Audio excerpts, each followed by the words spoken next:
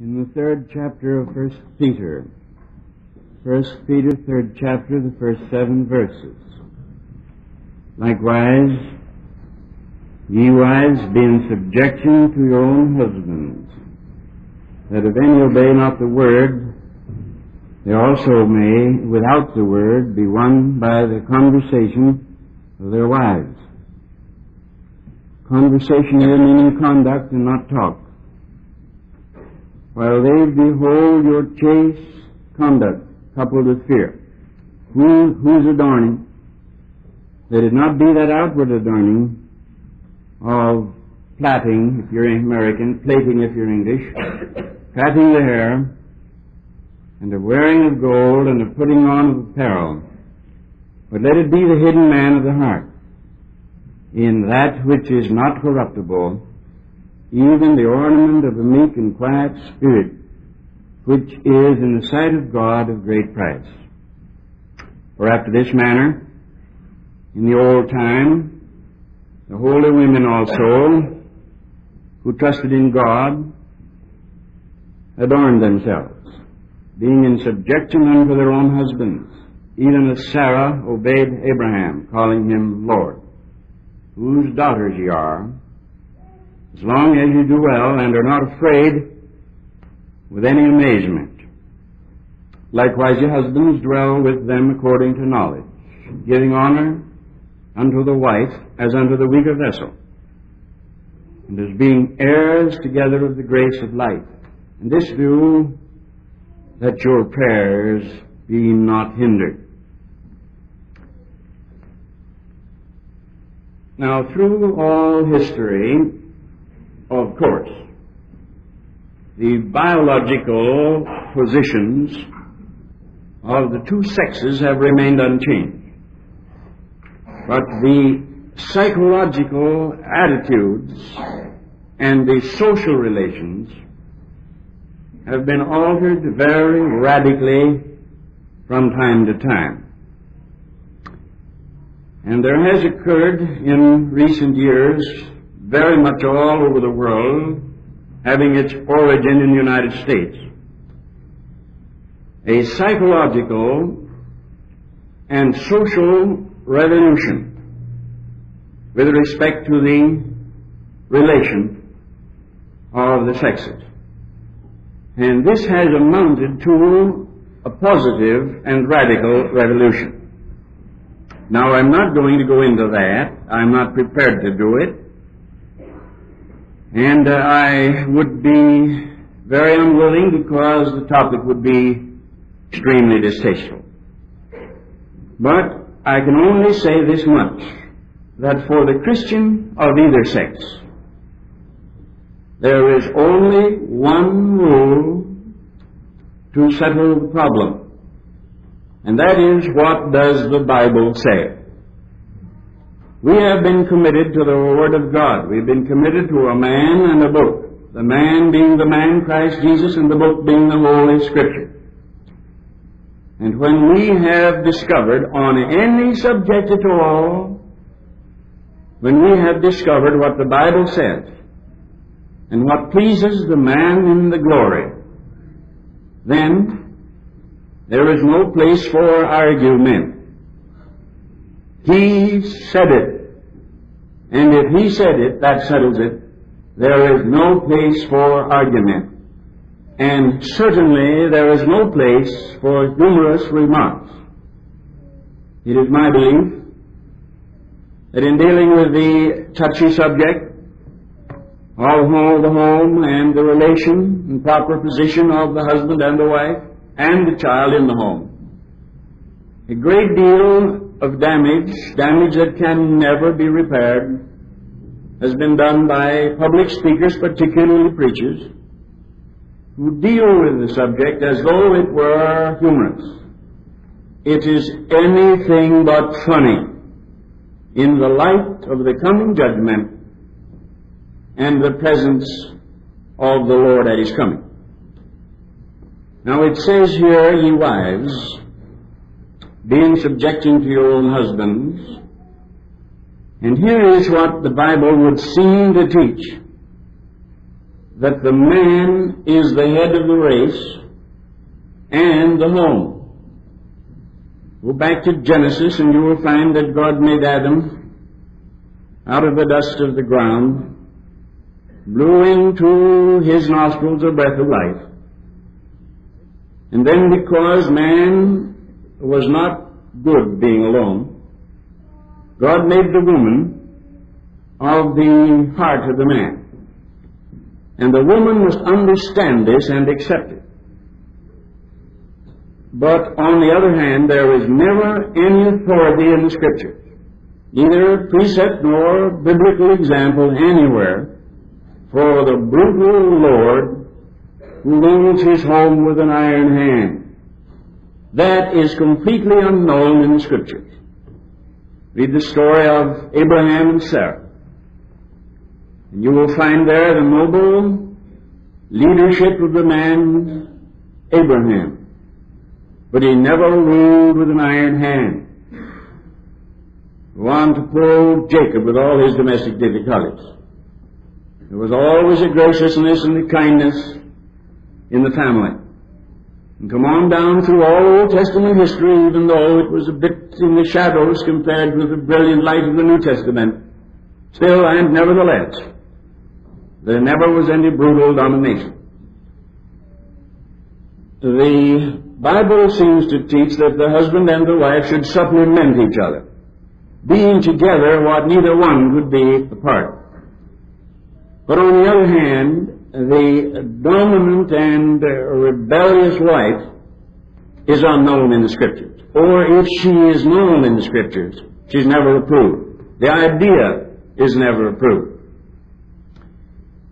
The dominating wife is the product of sin and unbelief, and has no place whatsoever in the will of God. So that there is not to be rivalry according to the Scripture. There is to be cooperation. There is to be understanding that there are two people by force of circumstances and their choice living in the same home, and that the husband being in the Scripture and according to the will of God the head of the race, or of the home, and the man the head of the race. And must yet be according to Peter's remarks here. Notice it, how very gentle he says, Ye husbands, dwell with them according to knowledge. That is, use your head. And give him honor unto the wife as unto the weaker vessel, as being heirs together of the grace of life. That is, they are children of God together, and are equal heirs of the grace of life. And remember that. And I think chivalry was born here, Christian chivalry, as we understand it. The weaker vessel, it says, and there's an awful lot of joking about that, and cartoons love this passage, to show the great, large, bicep woman leading a meek little lamb of a man down the street. They love to play on this weaker vessel business. But the Scripture says that they are heirs together of the grace of life. The husband and the wife, if they are both Christians, are Christian heirs. Together they are brethren in Jesus Christ the Lord. Then he says, this do in order that your prayers be not hindered. I suppose there's many a praying husband whose prayers are not being answered, and he blames it on Malenkov or Cardinal Spellman, when the fact is he's simply a great big overbearing baboon when it comes to his wife. And if he would straighten out and live with her according to knowledge, and treat her with the chivalry that belongs as being the weaker vessel, and remembering that she's his sister in Christ, his prayers would get answered in spite of the devil and Malenkov. The trouble lies not in the Kremlin or the Vatican, but it lies in the heart of the man who just can't resist the temptation to growl and dominate. Well, there's no place for it in any home. There's place for recognition of the proper relationships and positions, but there is no place for domination. Now, it says, that the Christian wife who has an unsaved husband, what about that? And I suppose that if I were to ask what the greatest problem is, even in congregations modest as this one, there would be many who would say, well, how to adjust my Christian life so that I'm obedient to the Scriptures when I'm living with a man who hates God and who allows me to go to church only reluctantly and with much grumbling. Well, the Bible deals with that too. And it says, in effect, that the quiet, cooperative Christian life is a powerful instrument for good in the home. That she is, without saying much, an evangelist hard to resist. And the man, though he may reject her doctrine and laugh at her faith, in his deep conscience, he's badly smitten by the evidence of her meek and quiet spirit and her chaste conversation coupled with fear. And there's many a woman who prays about her husband's conversion, who will never live to see her husband convert, because she refuses the scriptural position that God has given her, and because, bluntly, the husband doesn't see anything there that he wants. Now, in between, I've mentioned the dominating gorilla of a husband whose prayers aren't answered because he's just too much of a man. Now, I mentioned the woman whose life does not show godliness. But in between those two, thank God, there's a whole world of good, decent Christian people that try to do the best they can. And if there are any irritations, they try to overlook them and get along the best they can. Thank God for that great mass of believing men and women who get along together and who manage somehow to set a fairly good example to the neighborhood and to their friends. Now we come to a problem that would be very distasteful to me, but I may die tomorrow, and I wouldn't want to die knowing that the day before I had cowardly run out. Cowardly is an adverb in spite of what you'd say. That I had cowardly run out on a text of Scripture that I was too timid to deal with. Now read it again. Peter, help me here. Whose adorning? Let it not be that outward adorning of plaiting of the hair, plaiting if you like, and of wearing of gold, and of putting on of apparel. Let it be the hidden man of the heart. Peter's all mixed up here, talking about a woman, and then says it's to be the hidden man of the heart. Because he's not mixed up, of course. He lifts the whole thing off of the plane where there's division between sexes and puts it up on a spiritual plane where there is no such division. And says it's the hidden being of the heart that matters. Now, not that outward adorning. What does the Bible teach here? It says that the woman is not to seek to be attractive by outward adorning of the plaiting of the hair, of the wearing of gold, and of the putting on of apparel. Now, does this passage forbid these things? Let's say yes, and then go on from there and see where we land. Now, about the plaiting of the hair. Now, I used to call that braid when I was a boy, and every little girl had a pigtail that came to her hips, and the longer the prouder they were of them, with ribbons on the end, and very carefully braided. Plaiting is a word that's used in America, pleating in England, but braiding we always called it. My sister used to wear braided hair, and that's what it means. Does it say, don't be adorned with braided hair? If we say yes, that's what it says. All right, that rules out the braiding of your hair. Okay, it's out. Now, whose adorning? Let it not be the wearing of gold. Does that mean that there's not to be gold ever worn by a Christian woman? If we say, and we're agreeing for the moment, okay, all right, that's out. Nor the putting on of apparel. Wait a minute, we're in it here, because it certainly doesn't mean that the woman is not to put on apparel.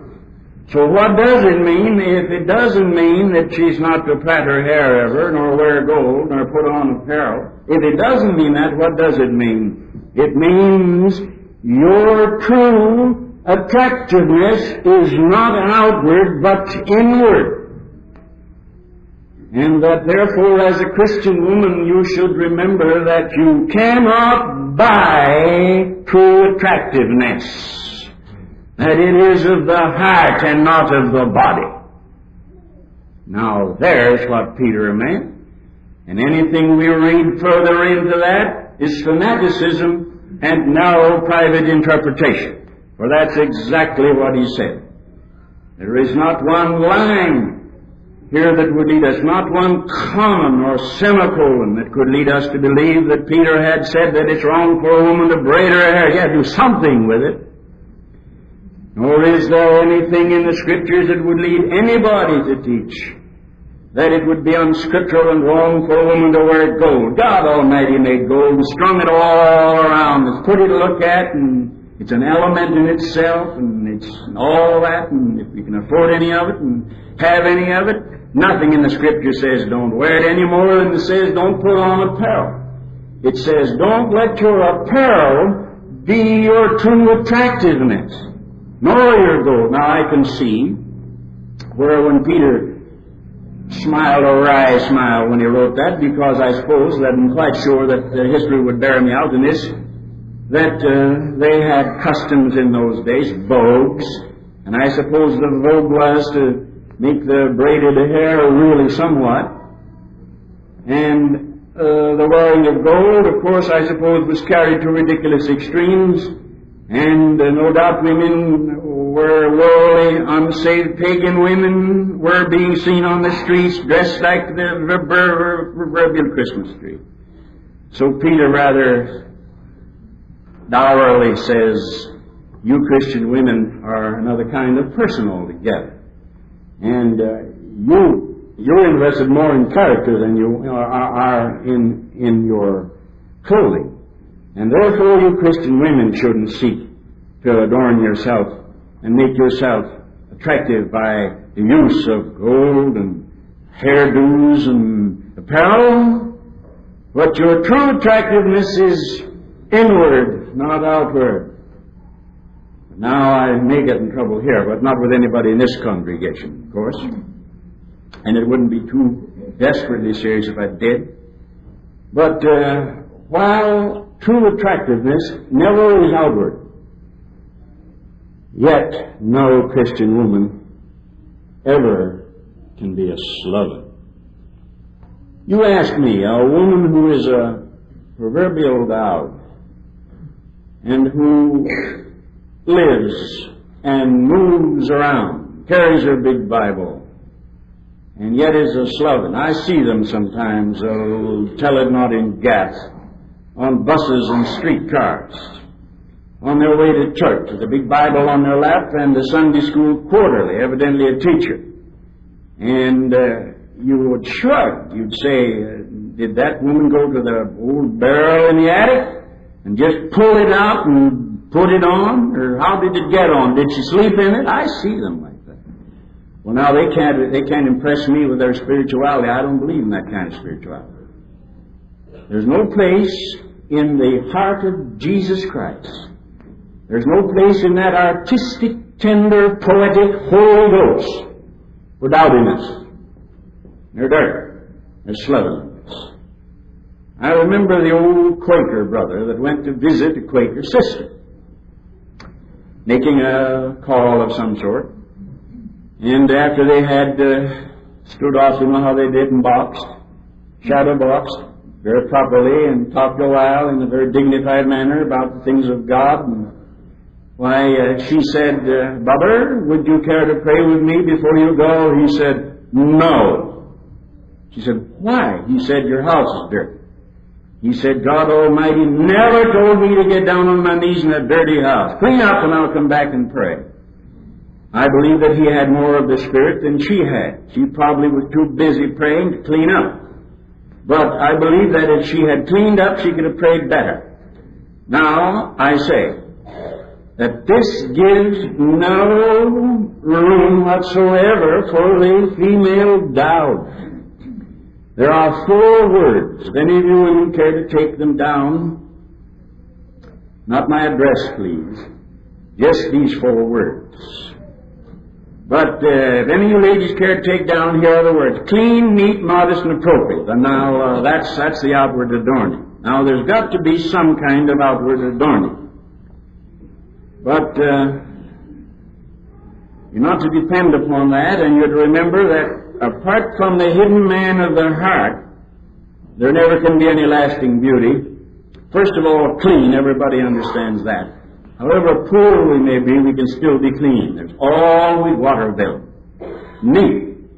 Nobody ever needs to look as if she had been in a cyclone and hadn't got accumulated yet. And the word modest. I think everybody knows what that word modest means. We can laugh that off if we want to, but those are words we'll face in that great day. And the 4th word is appropriate. Appropriate to 2 things. Every Christian woman. Now, if you want to know, if you don't want to know, it's all right. But if you want to know, every Christian woman should dress appropriate to the circumstances and to her income. A Christian woman giving out tracts, loudly dressed or inappropriately dressed, or badly dressed or unneatly dressed, is a very, very bad ad for the gospel which she is trying to talk to the public. Now, what do I mean by appropriate to the circumstances? I can only give you a grotesque illustration of what I mean. Some time ago, I saw on a streetcar one day. That's a wonderful place to go. Some of you people that never get in a streetcar, just ride one. Cost you 17 cents to observe human nature in the raw. And you'll get a lot out of it if you're alert and watchful. I saw a lady. Now, here was the way she was dressed. She had on high heels, slacks, a great, heavy, and rather lovely fur coat and a babushka. And I looked at this woman and thought to myself, how they will let her get out that way at all? Why didn't somebody stop her at the door and say, Mama, please, don't go out like that. People will think you've escaped. Now, she wasn't dressed appropriately. You say, oh, but we only have just a little money and all that. But we don't have to be grotesque, even if we only have a little bit of money. So there's no excuse for that. And the woman, if that woman, I don't know that she was a Christian at all, but if she was, she'd have had some explaining to do if she tried to talk Jesus Christ to anybody. Second is appropriate to the income. Now, I mention this because of 2 reasons. One is that a great many single women are working so hard they're making themselves old in order to get money enough to buy clothes to make themselves look young. And the contradiction is grotesque. It doesn't reflect any credit on the common sense or spirituality of any woman who goes out of her financial bracket to decorate herself for the sake of appearances. She lives and comes from a home where those things are taken for granted, all right. But always dress according to the circumstances, appropriately, neatly, modestly, and of course, plenty. Now, I rather sound like Mr. Anthony or Albert B. Wiggum here, but Peter said it, I didn't, and it's before us. Now, what is the true adorning of the Christian woman? The true adorning is the inward adorning. That lasting beauty which is within. The hidden being of the heart, which is more conspicuous, though it is hidden, than all the jewels that one can buy. A meek and quiet spirit always makes a woman attractive, be she young or old. Now, conclusion. Christian women, take not as your models the wrong people. Take not as your model Mrs. Roosevelt, Claire Booth Luce, Jane Russell, et al. Take for your model Sarah, the princess. For it says here, even as Sarah obeyed Abraham, calling him Lord, as holy women in olden times who trusted in God adorned themselves. So take Sarah. You don't know how she dressed, of course. You only know that her adorning was inward. Susanna Wesley is a woman whose name is golden in the annals of the Church of Christ. Yet nobody knows how she dressed. I never heard of her having.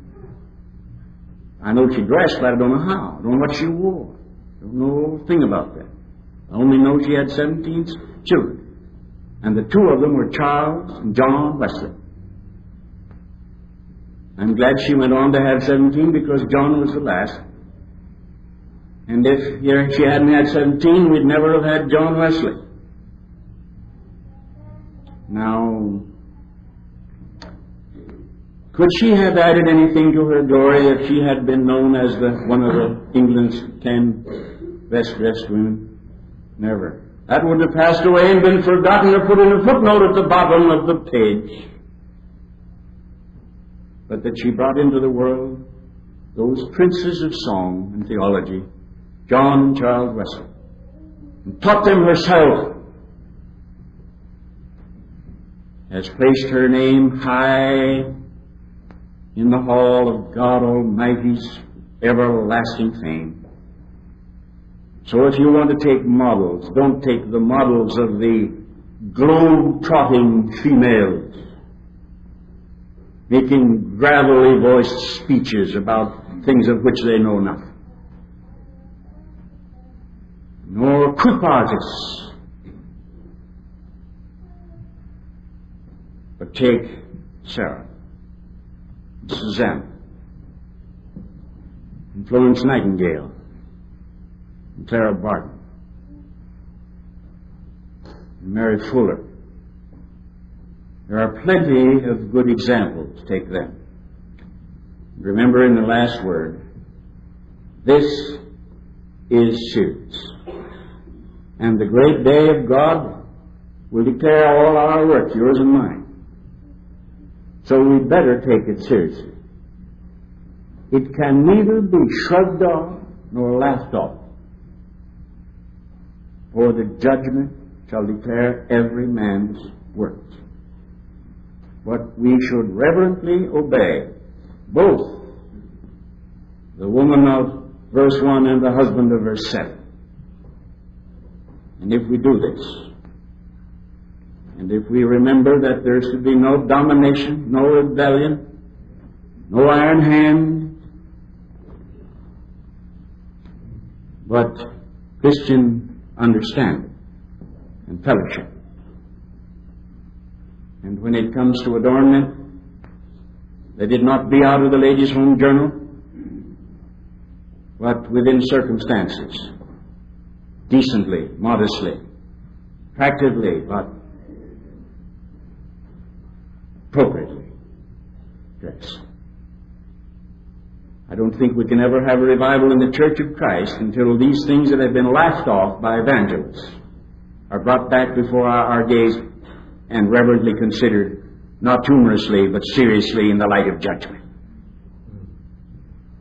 And when that time comes, and we begin to take God seriously, maybe God will begin to take our plaintive prayers for revival a bit more seriously than He's taking them now. But until that time comes, we can go on beating the bench asking for revival, but we'll get revival when we begin to obey reverently in the will of God and not make quicks out of